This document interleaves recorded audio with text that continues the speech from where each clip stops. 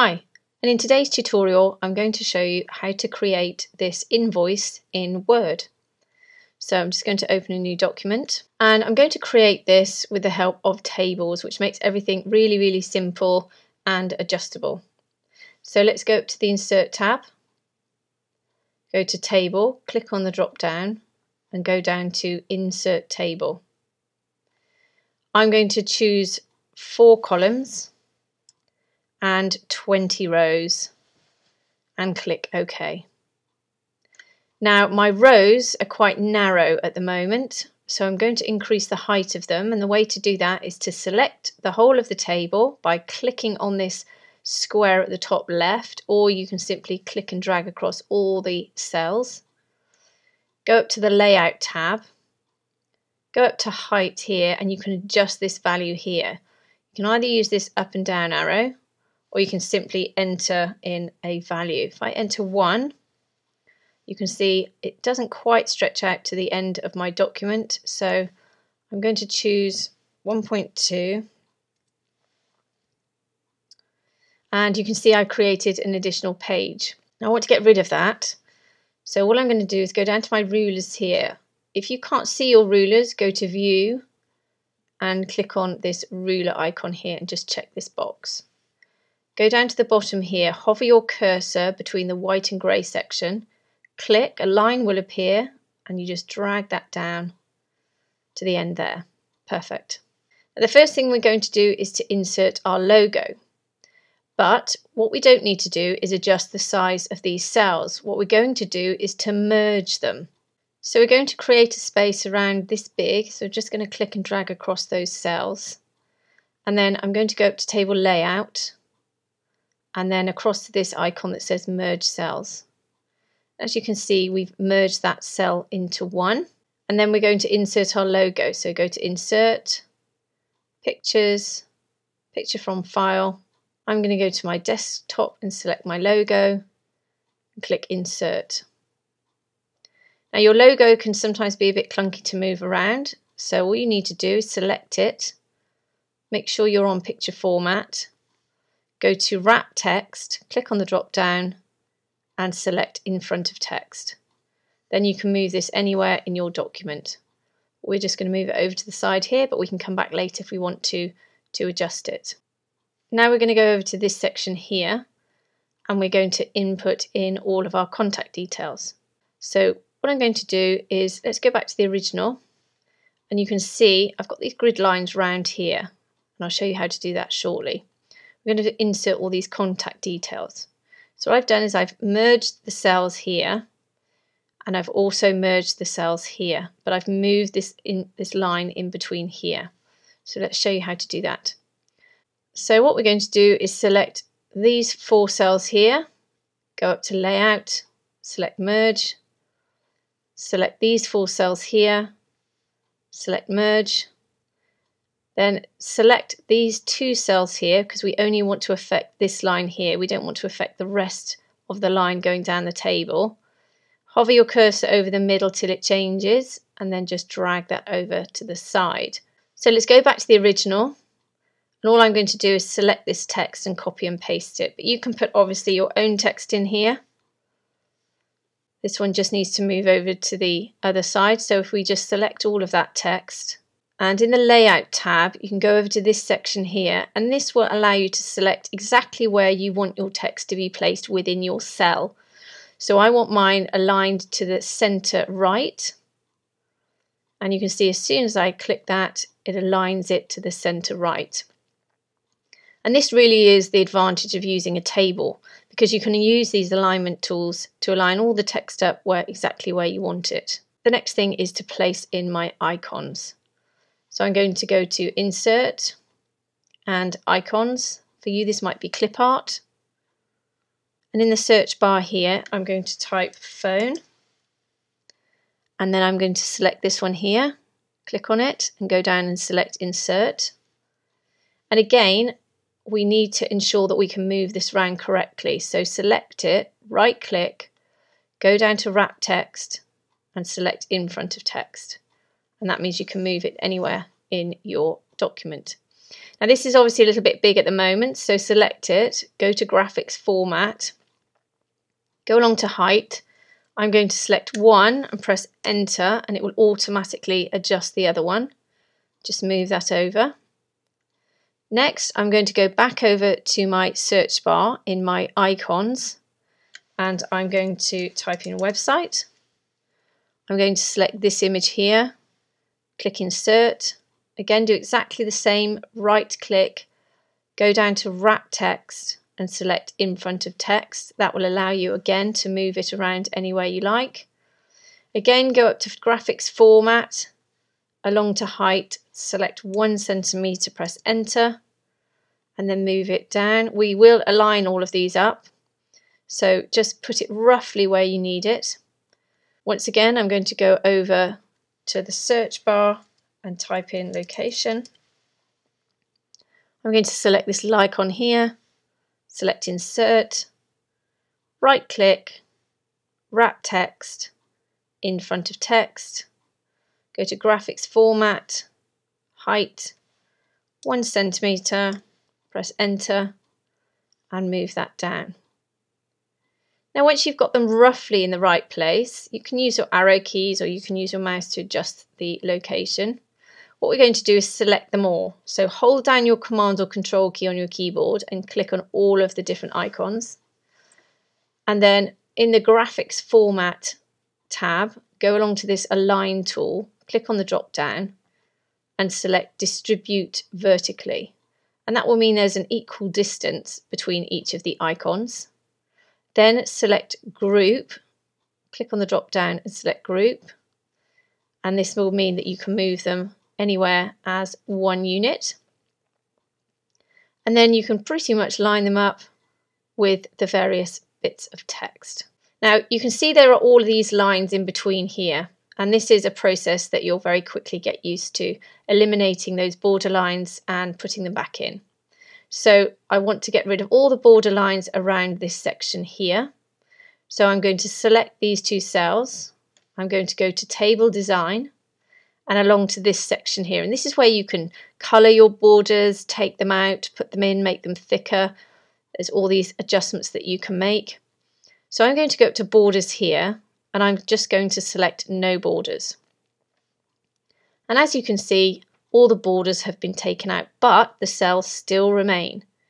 Now, the easy solution to viewing those cells is to go down to view grid lines. If you go to view grid lines, you get these dotted lines that are slightly grey. Now what that means is it shows you where the cells are, but there are no border lines on those cells. So it's just like a guide really to show you where your cells are. So I'm going to keep that selected for now, but you can keep checking it off when you want to see your completed invoice. I'm also going to take out these borders on this cell here, so I'm just going to click in it.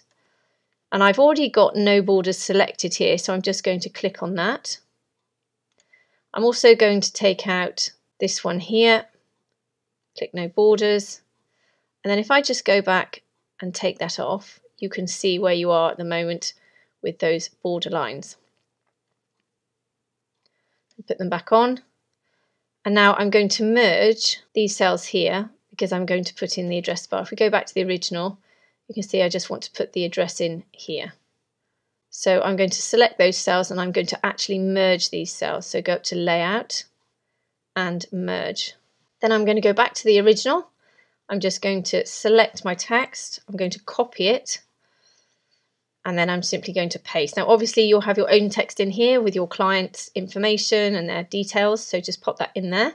And then I'm going to get rid of that border line as well. So up to table design and click no borders. And then just have a look at that without the grid lines. Perfect. So again, the next element I need to take out are these lines. So again, select those cells, go to table design, along to borders, no borders.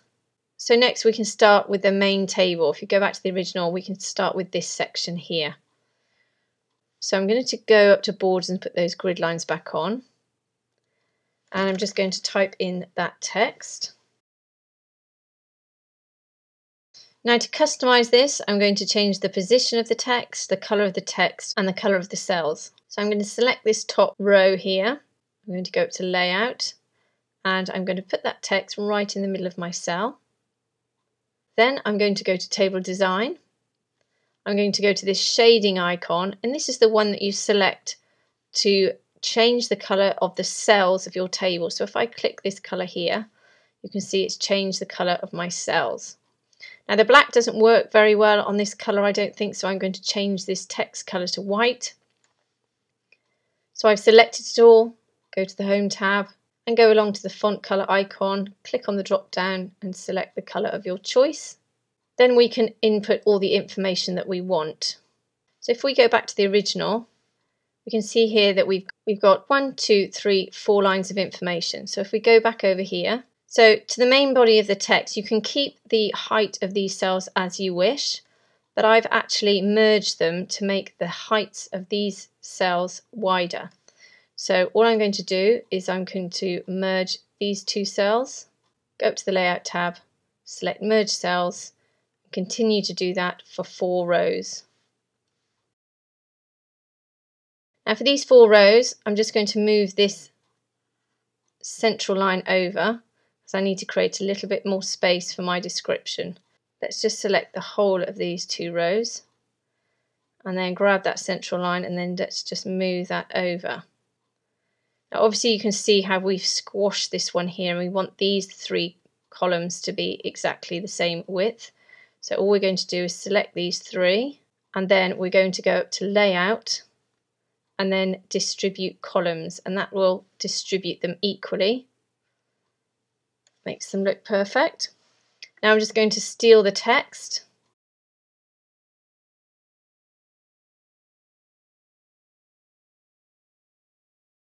Okay, so this is where you would put all of the description about the charges that you're giving to your client, whether that's a service or a product. So once you've put the information in, then we can line all of these up. So I don't want the text to be at the top left. I'm going to select it all, go to Layout, and I want it over here. So this is the center, but to the left. Click on that, and that's put that beautifully in my cells as I want.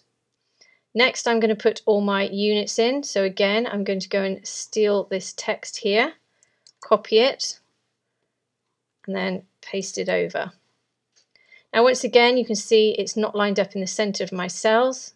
So I'm just going to select it all, go to Layout, and then I'm going to put it right in the center here. And this is just simple text that I've typed into my cells. Once I've done that, I want to get rid of all of the cell borders here. So I'm going to select, in fact, I'm going to select all of this here. So I'm going to get rid of this at the top as well. And just remember that when you want to get rid of a cell border, you have to select the cell or the surrounding cells. And sometimes it will take out borders that you don't want it to take out. You can go back in and put them in afterwards. So I'm going to select all of this, go to Layout, go to Table Design, go to Borders and select No Borders. And then up here, I'm going to get rid of this line that runs down the side here. So select it all, go to Borders, click on the drop down, and I'm going to select Left Border, and that will get rid of that left border. If we take off the grid lines, you can see where we are so far. You can see we've got a line here that I don't want. So click in that cell, go to Borders, select No Borders, and it will take out that line at the bottom there. And so far so good. So now we're going to do the total at the bottom. So I'm going to select it all. I'm going to go up to Table Design, go to the shading and pick another colour. And then I'm going to type in total, and then the final amount. And then again, I'm going to adjust my text. So I'm going to select these 2 cells. I'm going to go up to Layout, and I want them in the center of my cells. I'm going to change the colour again of the text. So go to the Home tab and select Font Colour. It's already set to white. Then I'm just going to select the total and make that bigger. So I'm going to select that text, go up to the Home tab, and I'm going to go to this Increase Font Size icon. So I'm just going to keep clicking on that until it's the right size. So I think that's absolutely fine. Then I'm going to go along and get rid of the border lines. So select all the cells, go to Table Design, select No Borders. And then we're going to put in the payment details at the bottom here. So we just go back, we've got 1, 2, 3, 4 cells there. We've only got 3 here. So we've made a slightly different adjustment to our table than the original, but that's absolutely fine. What we can do is we can select the top row here. We can go to Table Layout. We can go to Split Cells. And then we can choose number of columns is 8. We only want 4. And the number of rows is 2. So we want to split that row in half. Click OK. And then you can see the adjustment we've made here. So all we need to do is move this line over to this one. Move this line over. And then move this line over. So you can see now it's exactly the same. And if we want all of these cell heights to be the same, select them all. And then go up to Layout and then Distribute Rows. Now I can adjust where my text lies in my cells. So again, go up to Layout, and I want them to lie aligned to center left. Then I'm going to choose my text. Again, this will all be down to your personal preference. And then we're just going to adjust this middle line here. We're going to bring that over like that. Don't forget, only select the cells where you want this line to be affected. And then we'll just put in the details.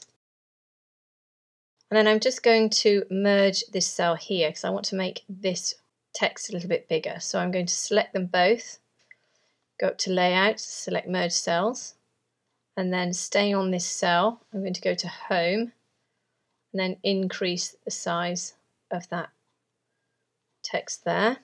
And now finally, I want to get rid of all of the cell borders. So select it all, go to Table Design, Borders, and click No Borders. Okay, so the only thing for me here is there is not enough space between this section here and this payments text here. So I'm going to go up to my borders and I'm going to go to View Grid Lines. What I want to do is maybe put a new row between payments and this blue line.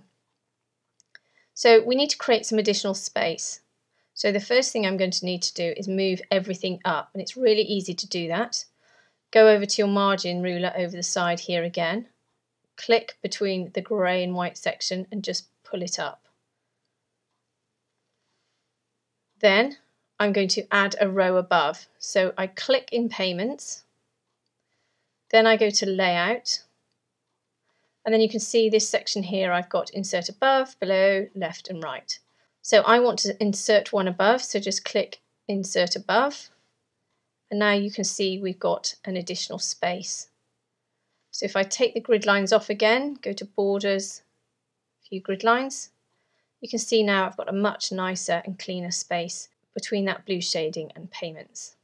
Now if you want to make this into a template, then just make sure you haven't filled in any of the details in the middle, because obviously that's something you'll need to adjust time and time again. But all you need to do is to go up to File, Save as Template. Make sure your file format is Microsoft Word template and ensure you're in this templates file here. Name it whatever you like and then just click Save. And what that will mean is once you've saved that into your templates, then you can use it time and time again. And even when you put all the information in and you save it, you'll automatically be saving it as a brand new document. So I hope that's helped you today. If it has, please subscribe and have a great day.